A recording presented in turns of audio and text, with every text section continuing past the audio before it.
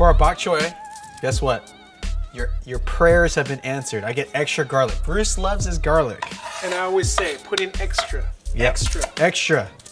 The primary ingredients for bok choy are the mushrooms, the onions, and the garlic. So you're gonna make sure that it's super oniony because some people like that. And we have some sesame oil to top it off. I was gonna say, what kind of oil do you want to use this time? And sesame oil. Sesame oil is the top off. We're gonna use duck fat again. Nothing wrong with that. As long as this is some healthy duck, I'm cool with it.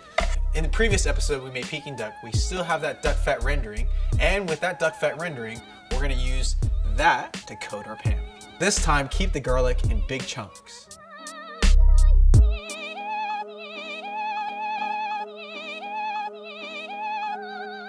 All right.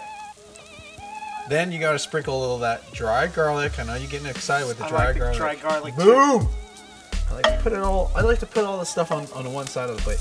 This technique is the most important part. Scoop everything onto one side, then drop it in. Like all Chinese cooking, throw a little soy sauce in. They love their soy sauce in China. I don't always use soy sauce, but since I'm gluten-free, I use tamari. In a lot of cases, you can add a little wine.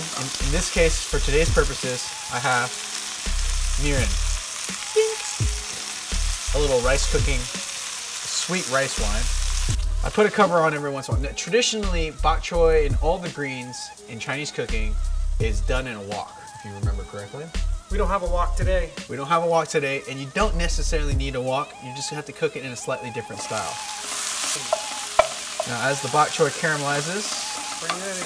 Heat up flavor. You just like the garlic. It's the garlic there. The garlic's activating.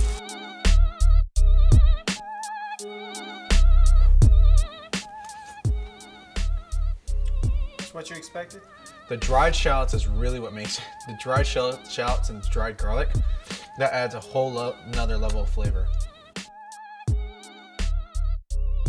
It's been caramelized, sweet, crunchy. A lot of garlic. Ooh, that's hot. Good thing he's not kissing anyone tonight. Oh.